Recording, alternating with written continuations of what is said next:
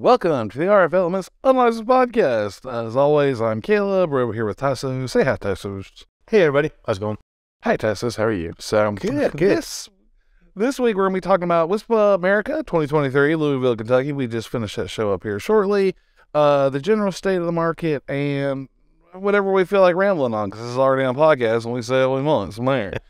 So, but first, before we get into that, Tasos, give the good people out there their call to action. Yeah, don't forget to like, listen, and subscribe to our channel right here on YouTube or anywhere you download your audio podcasts like Apple, Google, or Spotify.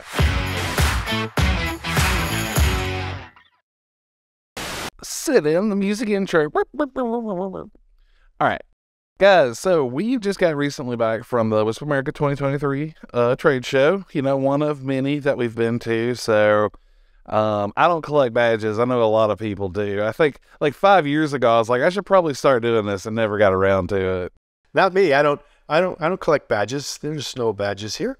I don't know, stinking badges. So, show was held in Louisville, Kentucky. Good show, typical turnout. I think maybe a little bit lower. I don't know. Kind of what are your thoughts and feelings about this here show? Yeah, I mean, it was different. To say, I mean, it wasn't like it was underserved or anything like that. Over 1,200 people, which for a WISPAMERICA show is actually quite a good attendance, right? So can't really complain about that. But yeah, something seemed a little off. I mean, like the flow, at least through the exhibit center, right, was a little slow. We didn't see really anybody's booth, not just our booth, get totally swamped and packed, with at least once a day, right? So it was a constant flow of people coming through, but it seemed to be a little bit more mellow. I mean, almost like the market is right now, right? It seems that the market's just kind of deflated a little bit, uncertainty, things going on, and what's next. And I think it showed kind of in the, I guess the physical, affirmation of how people were at the show as well, Yeah, for sure. It definitely had that vibe where everyone's like, hey, you saw everybody. We got to meet some new people, and that was great, and, have those conversations. But, for the most part, once everyone got past the, catching up, what's up, bro? What's happening? I hadn't seen you a bit. And then everyone's like, how's it going? And everyone's like, yeah, we're just waiting. We're here, and we're waiting for 6 gig or the AFC for the 6 gig, and this radio and that radio, and the next new big thing coming around the curve. And I think a lot of that energy is really just kind of showing up across the market in general, right? And it's a little bit what we want to talk about today is the 6 gig hopes, dreams, unicorn tears, and all that other sort of stuff. Rainbows and unicorns. We talked about this in previous shows. Like, hey guys, this is definitely coming, and it's going to be great when it does. But there's still a lot of time between here and then. I mean, we started talking about this when we started the podcast a year ago. And it was going to be, hey, into this year, then, hey, into Q1 23, Q2, like we're Q3 now, maybe. I mean, who really knows, right? So, and the radios and stuff aren't quite there. I mean, definitely Cambium, I think, has made the most progress. There's a lot of people out there testing the platform now, working at the kinks. Their 5 gig versions, test units are about to drop, as I understand. So, but, from Big U, Ubiquity, nobody knows, man. It's crickets on that side. Not exactly. Crickets. Not exactly surprising there, but at the same time, I was like, hey guys, you gonna do anything? Just kind of poke, hey, anything? But, so, we're kind of waiting on that. The Mimosa product's kind of out there in testing, but there are some shenanigans afoot over there. So that news came out, during the show that, Mimosa has now sold. So Airspan sold Mimosa, which poor guys at Mimosa, they seem to kind of get rocked with these announcements during the show. Like when Airspan bought them, was last year was a big kerfluffle about the Quantenna setup and everything. And then now this year, while they're setting up the booth, they're like, oh, hey guys, we're being sold. So awesome. So we got good friends over there, and it's kind of tough to see that happen. But, we'll see how this pans out. Right now, it seems like there's not a lot going on. Everything will be status quo for a while, but, kind of makes you wonder, where things going. And I mean, I don't know. There's been a lot of promises from that side as well that, and this is something you've spoken to with a bit of feeling behind it, I guess, where that whole thing's gone. I don't know if we want to hash that out here or not, but I don't care. Why not? I mean, I have opinions, so I openly share them. I hadn't noticed. Yeah, I mean, and it's kind of frustrating, right? Because, where the market's going, is heavily dependent, obviously, on what the equipment manufacturers put out. And if we look at all the, so to speak, quote unquote, major players in this space, there's a lot of stagnant stuff. There's still a lot of uncertainty. There's a lot of really guessing. I mean, let's start with Ubiquiti, right? Where the hell are you? Where is Ubiquiti? They are nowhere to be found, and I don't expect to hear anything from them anytime soon. Actually, I had a feeling at one point they might do something, but it's really starting to seem like they won't do anything. My belief is that they'll probably wait till 6 gig is actually a thing. The AFC is done, and if you're lucky, you'll probably get a Rocket LTU type 2x2 device that just works in 6 gig and does maybe your basic AX stuff. I mean, I want to be wrong. I honestly do. I want to see something more come, but I mean, that's it. And I think the most frustrating part about that is, I mean, it's Ubiquiti's decision. It's their market to play in, their company to run, do it the way you want. But it's really, somewhat of the user base still hoping and waiting and praying that, the powers over there will actually do something. And I don't see it happening anytime soon. Probably next year if we see anything. And again, that's just my kind of basic prediction. Who knows, right? Please prove me wrong. I mean, yeah, exactly. Like, as much guff as we throw that way, we understand that, what they've done for the marketplace or for the market in general has been tremendous, right? Yeah. And there's a lot that rolls with that. But yeah, like 6-8 months ago, they're like, oh, here's an AX light beam. So everyone's like, sweet, it's coming.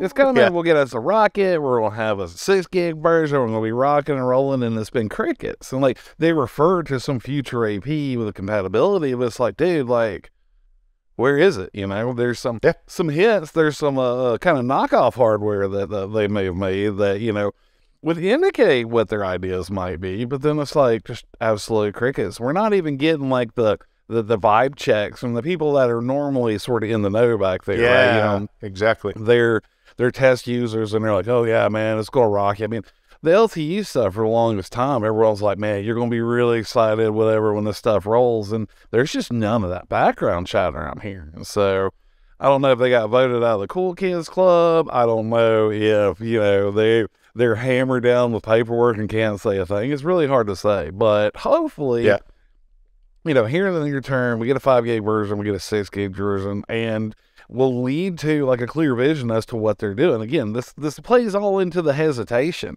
that everyone's in right now. It's like, okay, if I'm a big Ubiquiti operator or Ubiquiti-based operator, and we think, well, maybe an AX platform's coming out, maybe LTU's gone. Like, I'm not going to put in a whole lot of money into building, new networks on this, knowing that it could be obfuscated EOL'd or, just basically just ignored in the future. I don't want to drop all that money, and I'd like to build my new networks now, but I'm like, well, we're waiting on this next big thing coming around, and no one knows what it is. So there's a lot of thumb twiddling going on there, and I think it really kind of hurts the marketplace, or the market, excuse me. I don't know why marketplace is stuck in my head, but whatever. I'm shopping for too much junk on Facebook. Yeah, exactly, right? It's been all winter. I've just done nothing all winter but just shop for junk waiting for spring to come out. Yeah. Your Chinese goods. Yeah, exactly. I need some boxes of garbage here now to fill the hole.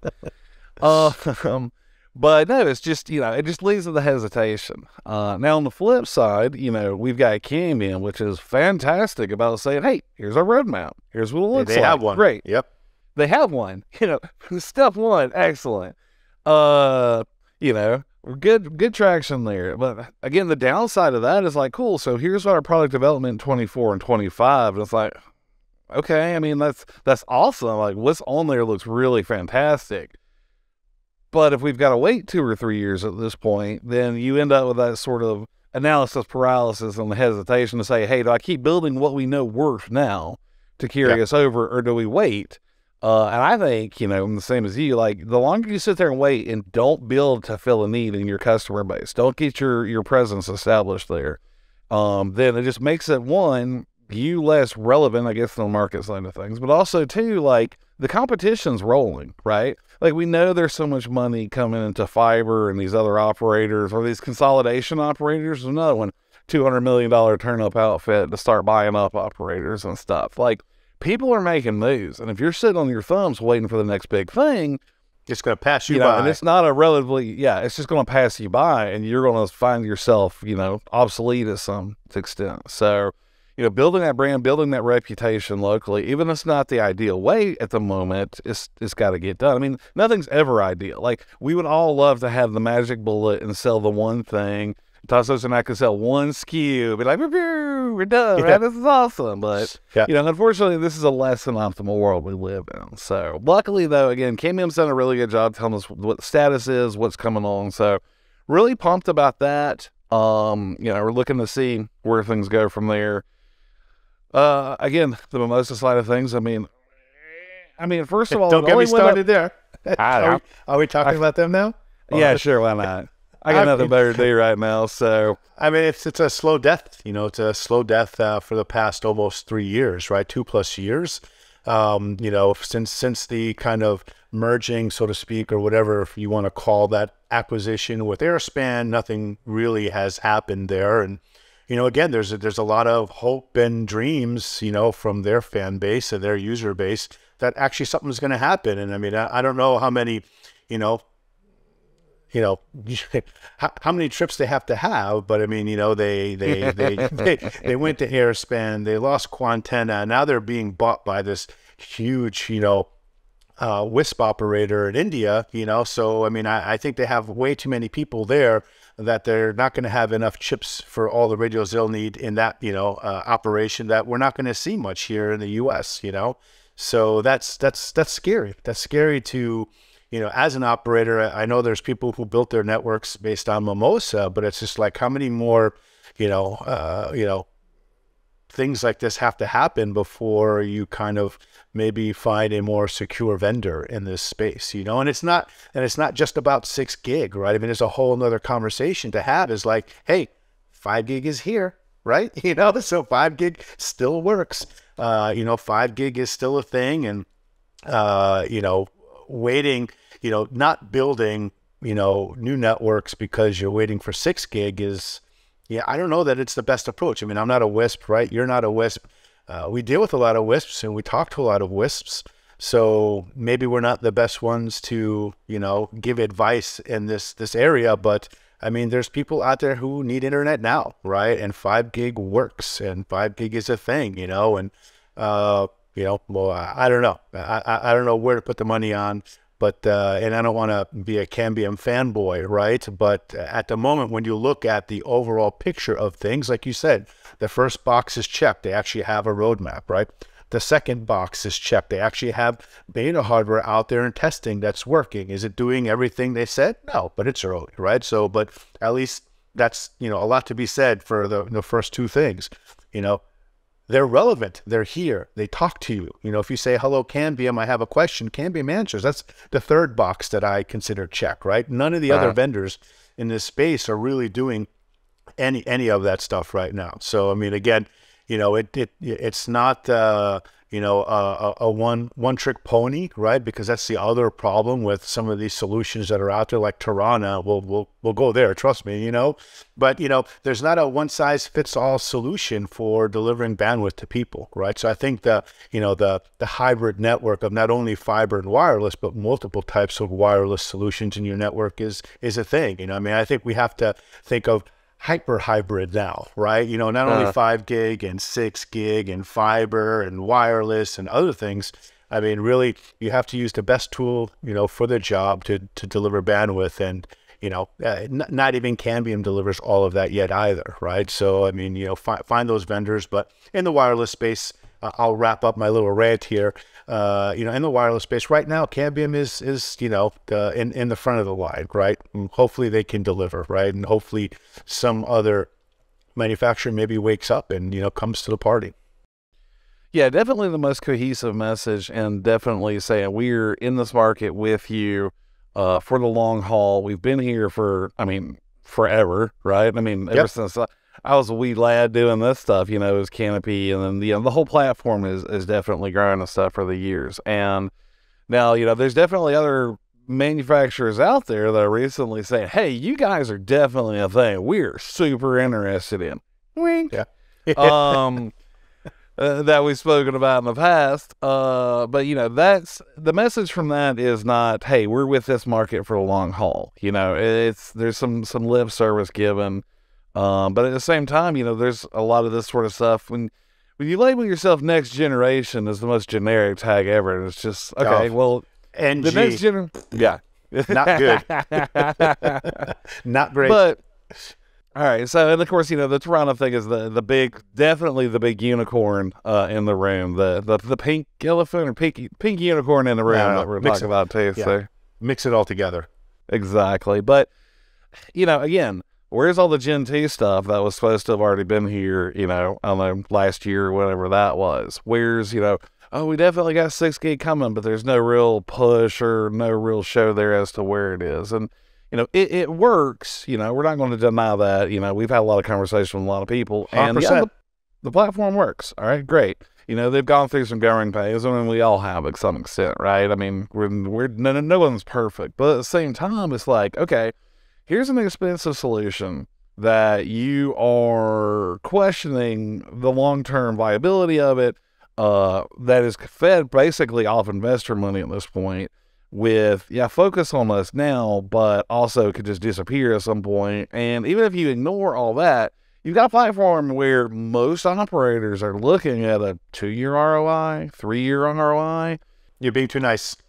Yeah, exactly. So at that point, you've really got to consider, is this what I want to do long term, or do I just kind of nut up and, push a fiber solution? And of course, it depends on 100 different factors. And again, there's so much segmentation into how you serve your customer base, like you just said. But I mean, dude, 2 or 3 year ROI, I mean, you could have glass in the ground or the air in a lot of different places. And, it definitely makes things simpler. And it also plays a lot into, when you think long term, about what are you doing with your WISP for now, and what's your 2-year plan, your 5-year plan, your 10-year plan. Do you eventually want to build this up big and sell it? Then, you've got to think about what your technology renewal costs and stuff are going to be and everything based on that. Yeah. I mean, my whole thing is not really on the radio. I mean, it comes off that way sometimes, right? It's just because of the way I act, But like you said, we know it does magical things. It does, and that's what a very expensive hardware gets you, right? So the non-line of sight capabilities, the speeds that it delivers. I mean, it's using multiple polarizations, and that's how they achieve it. It's all fine and great, but really, we need to see it from the lower mechanics of how they operate as a company as well, and who can afford it and who's actually using it and how well it's being used. It's really a lot of those things that really worry me, and I'm worried about, our WISPs, basically the majority of, WISPs in North America, whether they're going to get hurt by this potential investment in there. Because again, if you have government money, it's great because it's free money. You don't care, right? Most WISPs, like 99% of WISPs, don't have government funding, and they're self-funded, right? So it's a very expensive proposition. But you have to ask yourself, are they proven? No, right? I mean, they're new to the market, right? Do they support the WISPs in this market? I mean, I can't remember the last time. I see people ask questions all the time. Hey, is there anybody from Toronto out here that can answer this question? You never hear them, right? So they're doing that, ubiquity, we don't exist, let the other users help you kind of a thing. So where's that? There's real, no delivery on the vision of their product. Like you said, G2 is supposed to be here. I mean, so what did they do? We upgraded so you could run a wider channel and generate even more noise. Yay, yay, that's some technology for you, right? So, I mean, that was just a quick, like, shut up kind of a thing, feature to, again, impress somebody. I don't know who, right? But, I mean, the biggest thing is, again, delivering on everything that they say, because I believe when WISPs think, of Toronto, they're thinking of the big picture, right? 600 meg at 8 miles, at non-line of sight, at all these things. And I don't see that, 250 subscribers at the same time on one AP. This is what people think they're getting when they buy that. But when you actually talk to WISPs, you see, I know WISPs that are delivering 8 miles, line of sight. I know WISPs that are delivering 500 meg at short distances, right? I know some WISPs that are self-funded, you know, but they're able to get $1,000 install fee. That's not all WISPs, you know. And of course, the ones with government money can do whatever. The biggest thing is also, you know, what if the customers don't come? What if you don't get the density you need for your 1 year, 2 year, 3 year ROI calculation? I mean, the pre-sim data was the biggest thing that nobody's talking about, that it was like a big like hello to me when it came out. You know, they tout 200 plus subscribers per AP, but the pre-sim data that came out in the report a few months ago showed that the average number of RNs on a single BN on a Toronto network is like 11. It's like, so I can do that with Ubiquity too, right? I can do that with Cambium. I can do that even with Mimosa. Microtech can even do 11 subscribers on one BN. And if you're running an 80 or 100 plus megahertz channel, yeah, you can deliver 900 meg. I mean, that's just simple math at 256 QAM or 1024 QAM. So again, it's an overall big picture. Some people can make it work in their business model. Some people are privately funded. Some people are funded by the government. There's a lot of things to really unpack here, and a much bigger discussion to have on, you know, whether it's, you know, it can work. And again, is it right for everywhere, right? So it just doesn't scale in my book. And, you know, we'll just see. Again, I want to be wrong. Please prove me wrong, right? Please drop your price, bring the price down so more people can afford it. Continue to do the things that you say can be done all at the same time, not just pick one or two, right? You know, we can give you distance or we can give you speed. We can give you speed or we can give you non-line of sight. You know, we can give you cost effective or we can give you speed and distance. I don't know. You know, they talk about all the things that it can do, and I just don't see it all happening right now. And I would love for WISP, because I've asked this before in public and nobody ever delivers, right? I would like to see, you know, this 200 subscribers delivering gigabit to everybody like they say it can, and nobody's done it so far. Nobody's shown it. I've seen people like with 4 or 5 subs saying, yeah, I'm getting 500 meg. All right, well, great. You know, good for you. You know, so your ROI is now 12 years. Okay, congrats. You know, so I don't know. All right, I'll stop. Next subject. No. We'll just keep going. Now, and of course, to be clear, you know, we're not really coming this is not RF Elements as an antenna manufacturer's perspective. This is just in general. Tasos and I of the market as a whole. Because, I mean, we've been doing this forever. Honestly, we're getting old enough to the point where we're probably not going to be able to do anything else at this point. Yeah. So it's important to us that this market continues to run. Because if you try to put me in a suit somewhere, I think I'd literally die. So never happened. Yeah. Well, we need solutions. We need solutions that are good for the market, that are cost effective for this particular market. Again, the wireless ISP arena is a cost conscious, you know, and still performance driven segment, and we require those types of solutions. So this is not a knock on any one manufacturer. Again, we knock on all of them, and when they do good things, we talk about it. And when they don't do good things, we talk about it. We care. We really care about the WISPs in this space for sure. For sure. And, you know, I think it's a telling thing, too, is like you see a lot of the marketing documentation that comes out from them. Okay, we're 200 WISP, and, you know, we've got 1,000, whatever many thousands of base nodes sold, and we cover 20 million population based on a distance and a population center map or whatever, and that's all on good. But they never really say, and we also cover 50,000 subs or 75 or 100 or 500,000 or whatever it is, right? Funny how that is, right?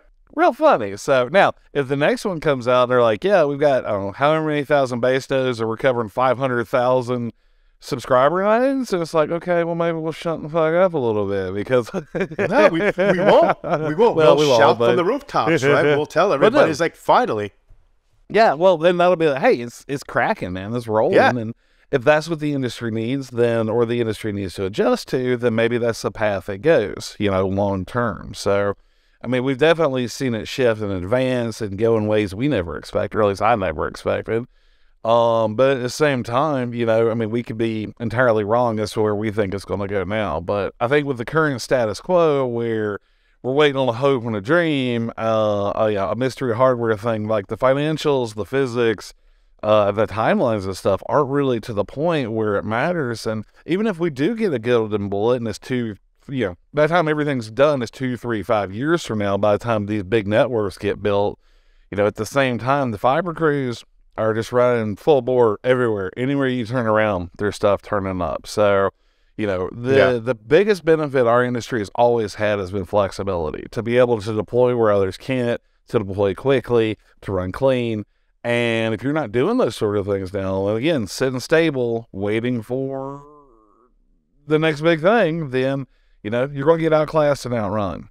Yeah, yeah. And again, 5 gigahertz right now is a viable thing. It's working. And there are lots of WISPs out there who aren't, waiting. They're looking at the future, yeah, but they're still moving ahead with what they have right now, right? 5 gigahertz still works, testing 6 gigahertz on the side, but they're not putting all their kind of new growth and new deployments on the back burner. I mean, honestly, a lot of the solutions out there, outside of Toronto, right, which is like everybody else, are still kind of cost effective, right? So, you can do a 5 gig solution and kind of upgrade to 6 gig if you need it. I mean, quite frankly, 6 gig isn't necessarily the answer. I mean, if 5 gig works, it works. You're delivering what you need. 6 gig doesn't necessarily get you more speed, right? I mean, yes, it is AX, it's a higher modulation rate, but in most cases, people are not going to use that higher modulation rate because the distances are going to be much shorter, right? So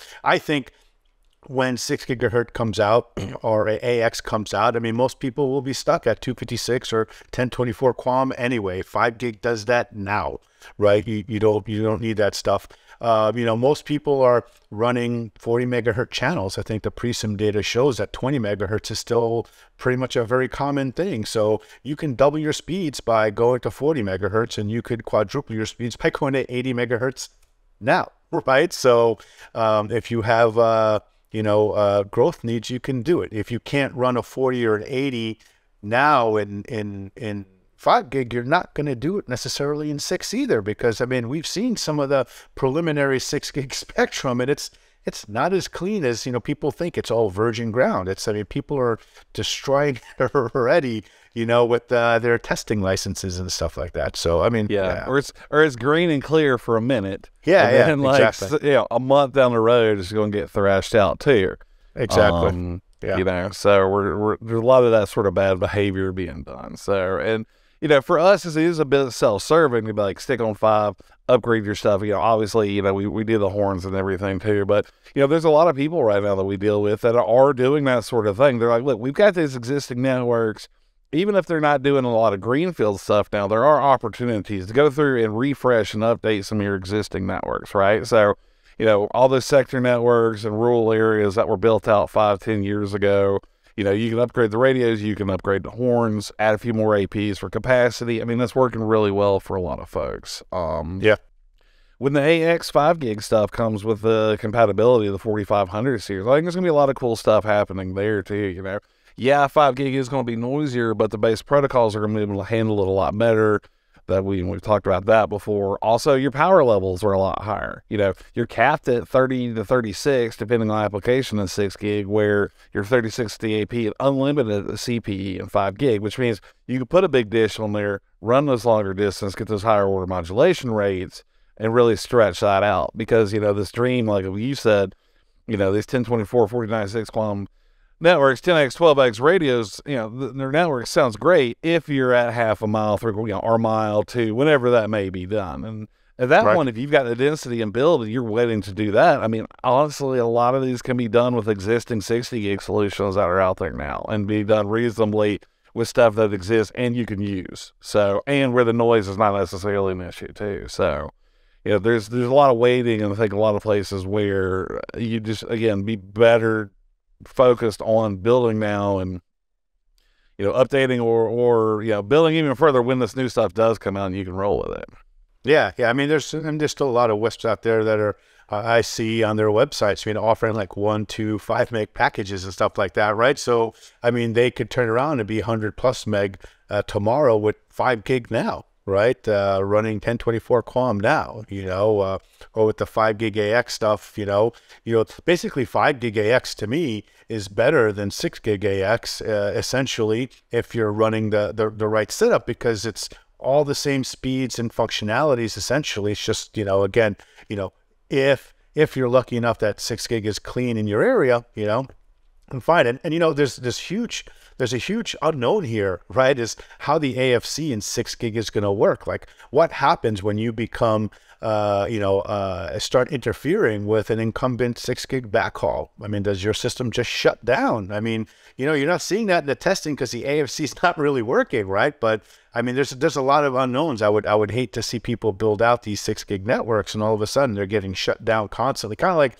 what DFS does, right? So DFS is still available, but nobody really runs it because they're worried, right, that a radar or something is going to shut down their AP, and you know, 6 gig might be the same. I mean, I don't know. Yeah, and there'll probably be a little bit of ways around it. Like, hopefully it's not nearly the shit show that the CBRS SAS has been the last few months. Oh my God. Absolute chaos. Don't even.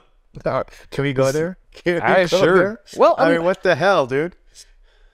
I mean, that actually kind of plays to what we're saying. CBRS was supposed to be, oh man, this is going to be the end-all, save-all for WISP, right? Because we're going to get all the space. If we're first ones there, we're going to get all this, you know, clean spectrum and stuff to use. And what happened? One, I got noisy as shit in like the first 6 months, right? Because again, there's no GAA coordination or protection. All the co-coordination and help that was supposed to have been done, you know, wink, wink, none of that's done anything. It's got a hard enough time keeping the system running where it just doesn't, I don't know, drop all your APs offline for a few hours. And then when they come back, everything's scrambled channels. Like, it's a bit of a mess, right? And again, you know, it did give the benefit to get some more foliage penetration and stuff like that. And that's great. Not downplaying that aspect whatsoever. And the power levels were good. But at the same time, this was the golden bullet. And, you know, now people have gotten really sort of like, you know, I'm worried.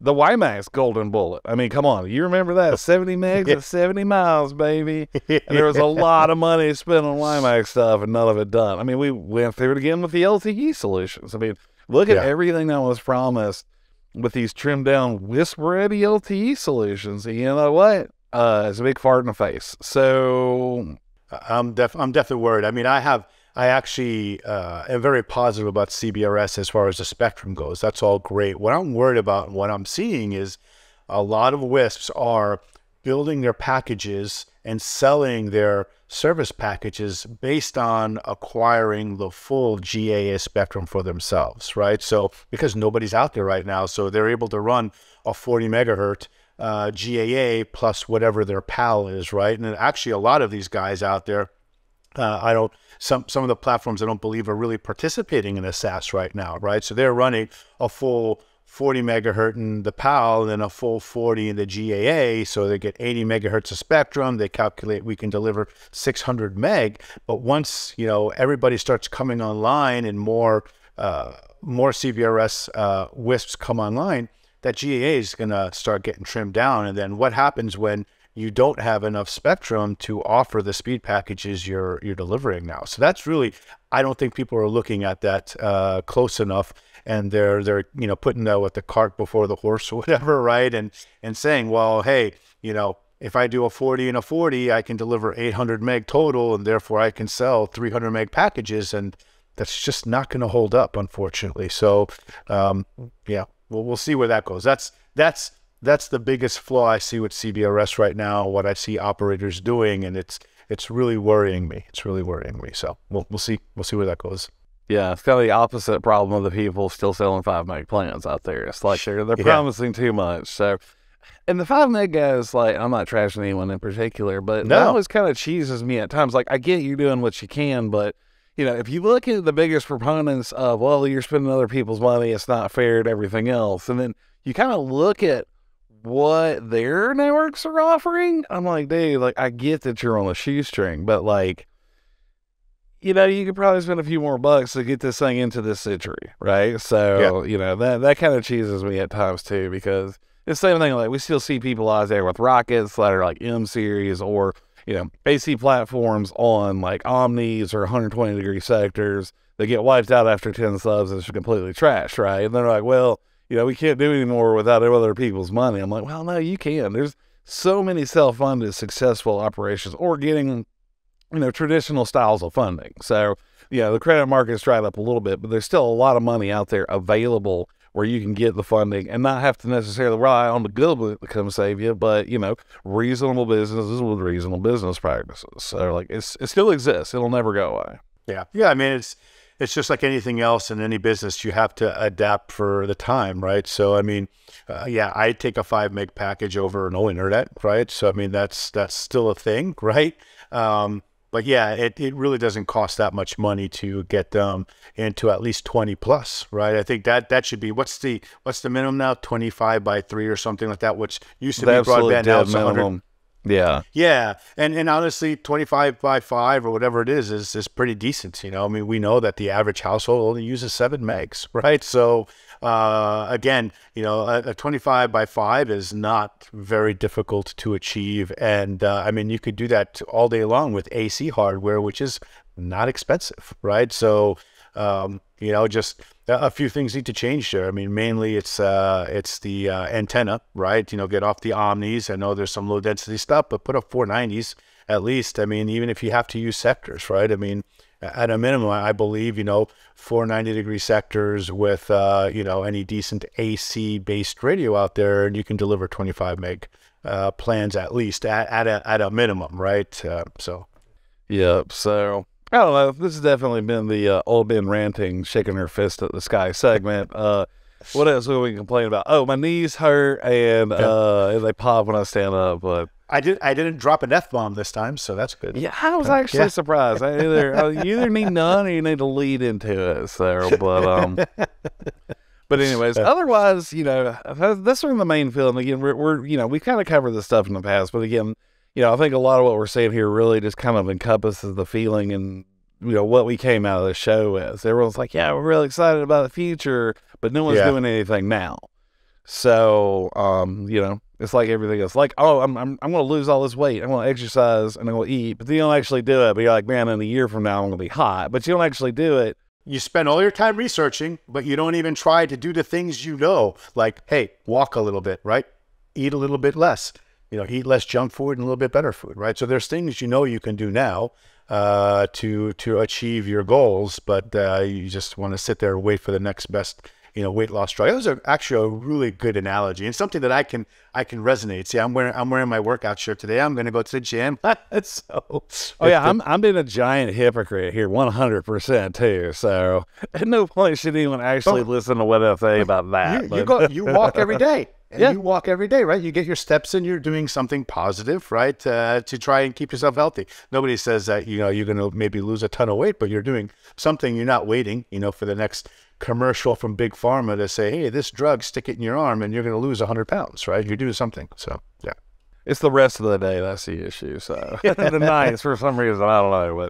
But anyways, but other than that, like I said, the show was good. We only lost one man down for a little while, but he bounced back. So did drink quite a bit of bourbon again, which my wife was concerned. She's like, I don't know how I feel about sending you to where bourbon is born.